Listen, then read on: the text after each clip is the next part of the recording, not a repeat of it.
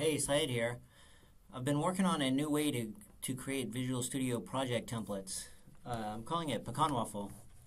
We'll probably integrate it into sidewaffle itself at some point. But in either case, I've got an MVC web project here, and I'm calling it Contoso Web App. And I want to create a template out of this that I'll share with the V6. So let me show you what that experience is. So the first thing I'm going to do is file new project and create a V6 project. You'll need the extensibility tools installed in order to create these projects. Alright, so V6 project, just go ahead and give it a name here. Template, it's fine.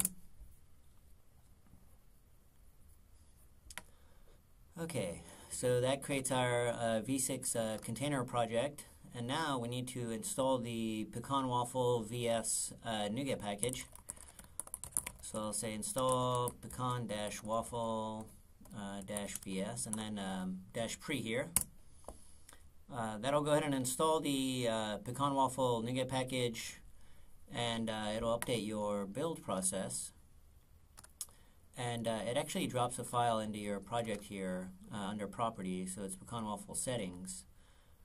There's just a couple items here that's interesting to you. One, this value, the PW template zip raildir, dictates the node in Visual Studio that your templates will show up. So I want this one to show up in the C# web Syed node. And then the PW template root, this defines where the folder for where your templates will be located. So it's the project folder and up one inside templates. So I'll go ahead and create this folder. Alright, so templates. Alright, and now what I'm going to do now is go ahead and copy out my Contoso web app into this folder here. So let me open up this folder. Alright, so we got that. So let me just grab the Contoso web app and then paste it into templates. And then there's the whole concept of pecan-waffle is that you don't have to actually modify your source projects. All you do is you just declare replacements and then give it some metadata. And I have some samples here. The two files that we need to add in is _project.vs template and then pw template info.ps1. So I'm just going to create empty files here in the file system, and then I'll populate it. Alright, so _project.vs template. Okay, and then the next one is, pw template info.ps1. Yep. Okay, I'm going to go ahead and open these files in Visual Studio. Alright, so we got that one and that one, okay. Alright, I'm just going to go ahead and grab the content from this sample repository that I have. We'll probably make item templates out of these at some point. Alright, so I'll paste that in and then I'll describe these, the content of these files here in just one second. Alright, so let me paste that one in. The VS template file, that's the file that contains the metadata that's shown inside Visual Studio. So I'll call it Syed sample, description here, default project name, so let's say my web app. And then you're going to want to create a new template ID. You can do that with this create GUID here. So I'll copy that and then make sure to fix up the formatting of this guy. Okay.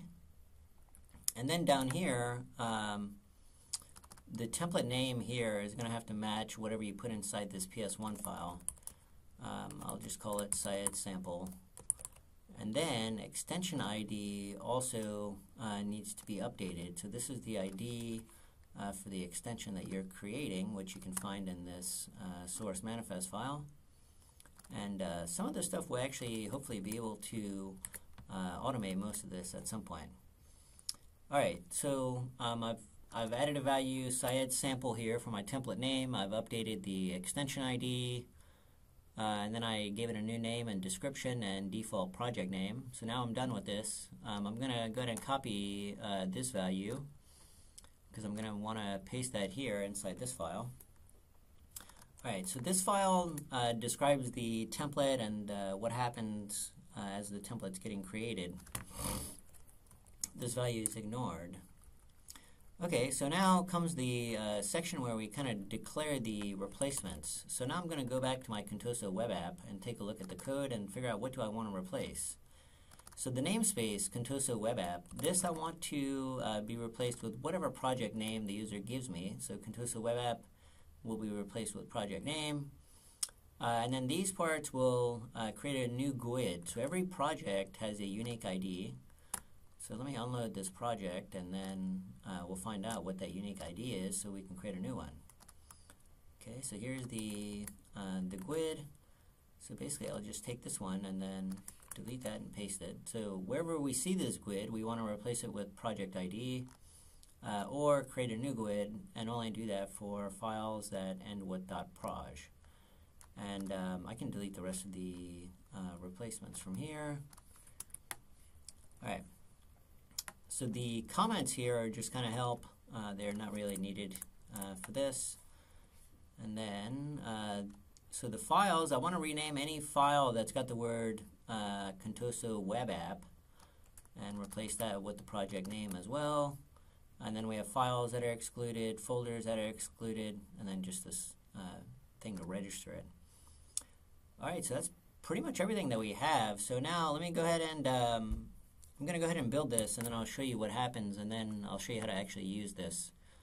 So as it's being built, I'm going to open up the bin folder for the template project itself. Let me make sure I'm on the right project here. Yep. Alright, and then I'll show you guys what's happening here. So on debug, so if I open up this v6 file, these are just zip files, I can see inside my output I have the zip file that contains the template that we created with the VS template file, and then my templates here. So the content has been embedded into the v6 here. Alright, so let me go ahead and run this with Control F5. That's going to load up a experimental instance with this extension installed. And then if all goes well, we can do File New Project, and then pick up the Syed sample, and then we'll run it to make sure that it actually runs fine. And then when we're done with that, I'll show you how to create a multi-project template as well. You're basically going to follow the exact same process with maybe a few additional replacements. Alright, so now I have my new instance of Visual Studio loaded up here. This is the experimental instance, like I mentioned. So now I can do a new project, and then if I go into the web node, I see Syed sample here. I have a old one here from last time. Alright, we can see that it's creating the web project now. It should be done in here just a few seconds, and then I'll go ahead and I'll show you that the replacements were invoked, and then I'll show you that we can actually run this project.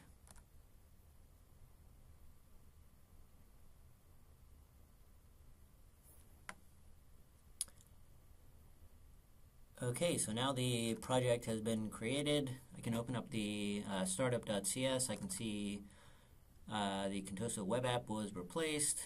If I was to unload this project, I'd see that the project ID was updated as well. I went ahead and did a Control F5. We saw the NuGet packages were restored. And now it should go ahead and start running the application. So we'll see that it actually works.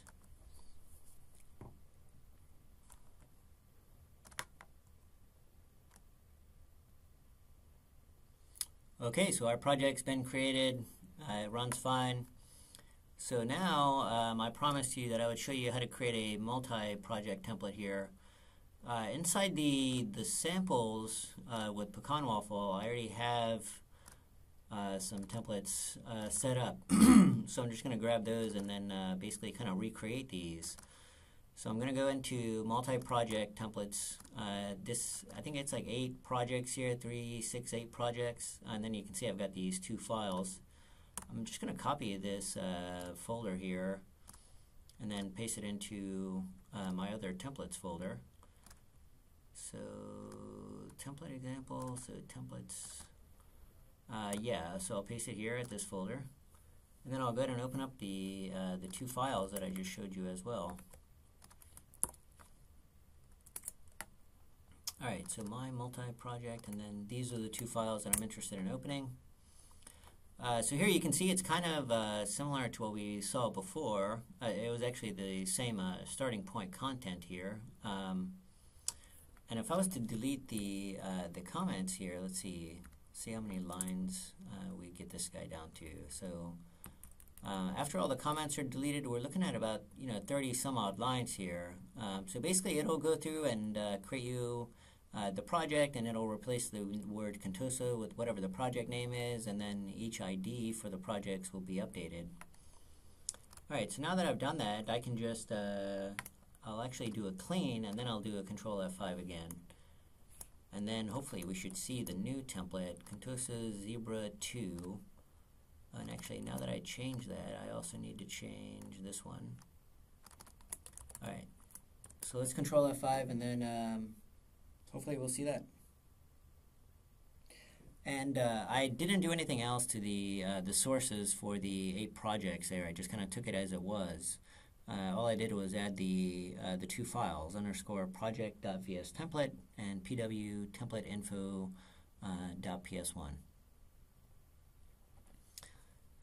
Alright, so now I'm going to do File New Project. I can see now I've got this Contoso Zebra here. Go ahead and hit Enter. Oh, not installed. Okay, yeah, right. Actually, you know what? That was my mistake because I didn't update the source manifest. So let me grab the ID and then update that guy. Alright, perfect. And actually it would be good to update this template ID as well, but I'll skip that step this time.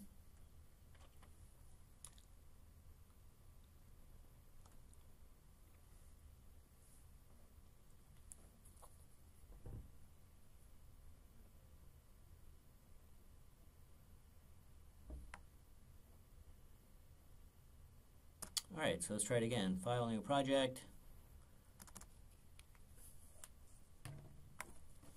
Alright, so now it's creating the projects. There are actually 8 projects here. So we'll go ahead and give it a few seconds here. The projects will get created, and then it will go ahead and load up into Solution Explorer, and then I'll show you that the replacements happened. And then go from there pretty much. So the project name here is Zebra 47. You can see that I've done this a number of times evidently.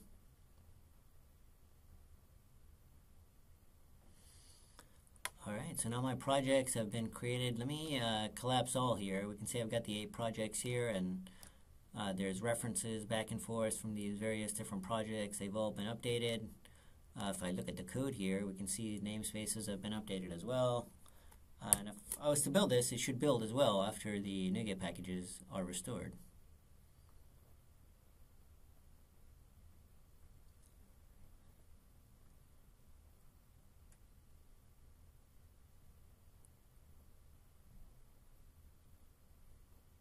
That's it. So 8 succeeded. Alright, so that's it. This is pecan-waffle. I'd love to hear your feedback in the comments below or on the GitHub issues page. Thank you.